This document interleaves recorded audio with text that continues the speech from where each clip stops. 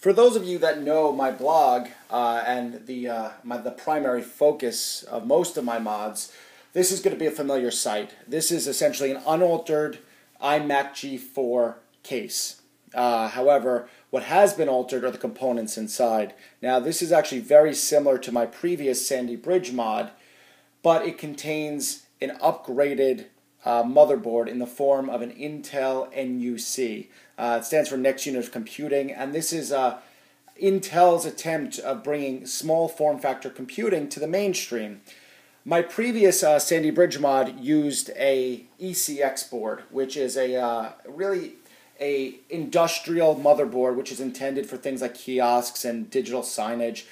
It's really refreshing now to see these small form factor boards released with a mainstream consumer intent like the Intel NUC. And one of the big advantages of this mod versus any of the previous ones is that this is a very easy to find, very available, from Newegg, Amazon, as opposed to some of the other industrial small form factor boards, which were quite expensive.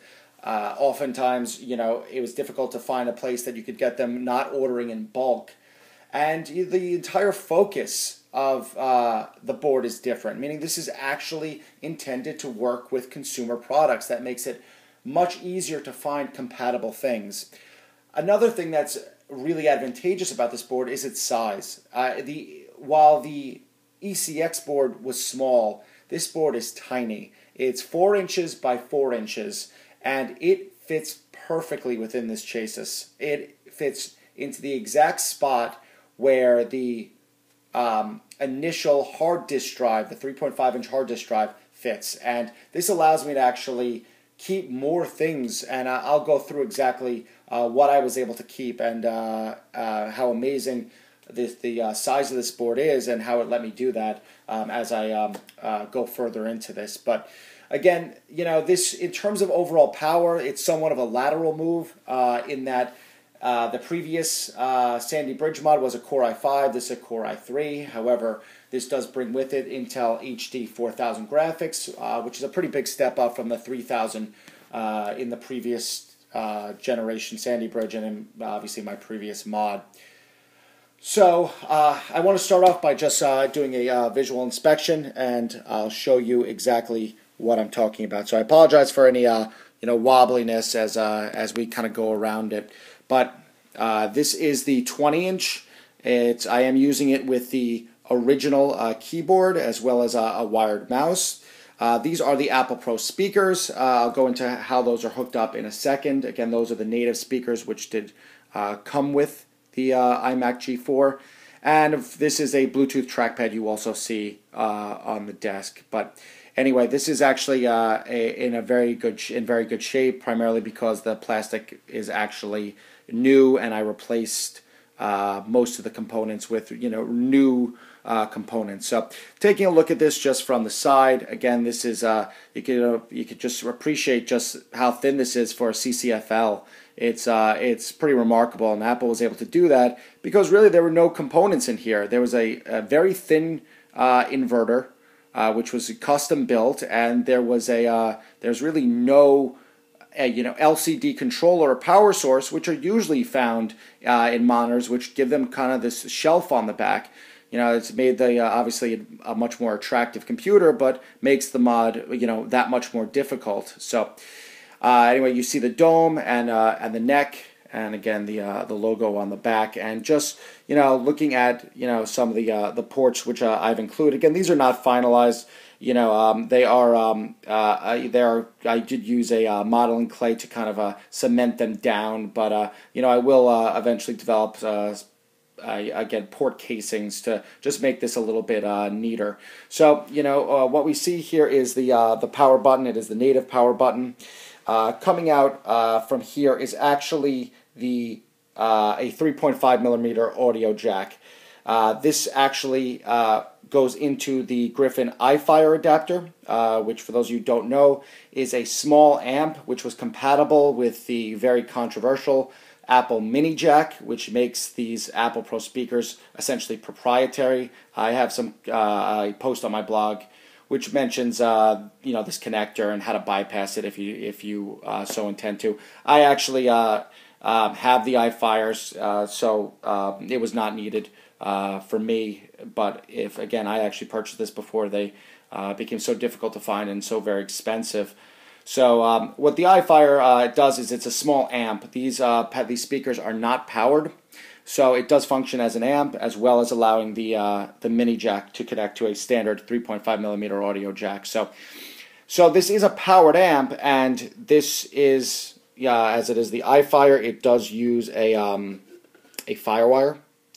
So just to show you, the FireWire is actually you only supplying power, and I thought about internalizing this. However, the jack just comes out at a very unusual place. It comes out just right in the center here, as you can see. I'm just going to push the speakers down all the way.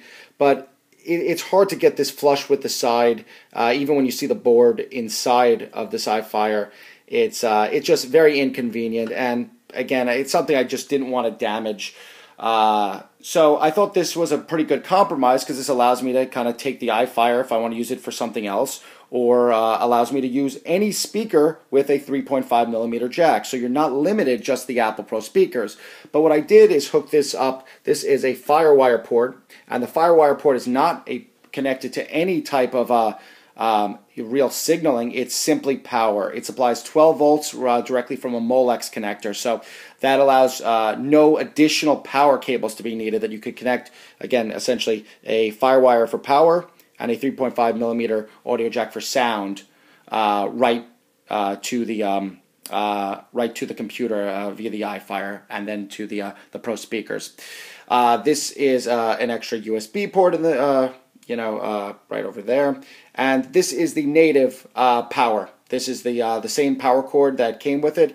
There is no external power brick this time around, and that's all thanks to the Intel board, which has allowed me to keep the native power supply, which results in, again, just one power cord going to be plugged in, and the rest is there's really no other needed cables. Obviously, I have the extra cables here for to somewhat affect and to kind of keep the original look. Next, there's again another USB port, followed by a Bluetooth adapter.